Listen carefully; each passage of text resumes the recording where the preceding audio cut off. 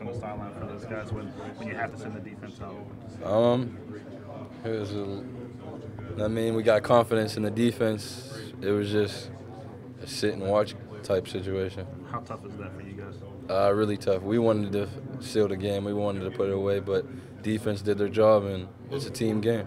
Thanks, man. No problem. You obviously you're watching that. So what did you see when Maurice Fleming pulls it in?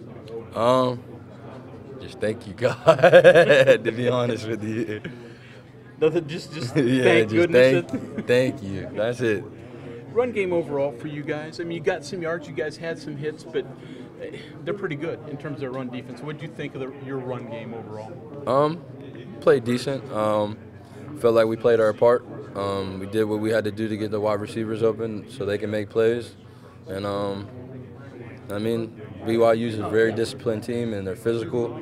They're older, so they know a lot about the game, and they understand that they got to do their assignment for everything to work. Kansas State next. You guys, not just you, but no Mountaineer team has beaten them.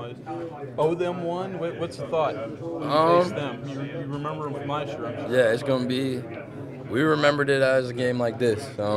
We didn't finish. And something we've been focusing on this year is just finishing. And, we just got to take it day by day, week by week. And, prepare. And we prepare, I feel like we'll be fine.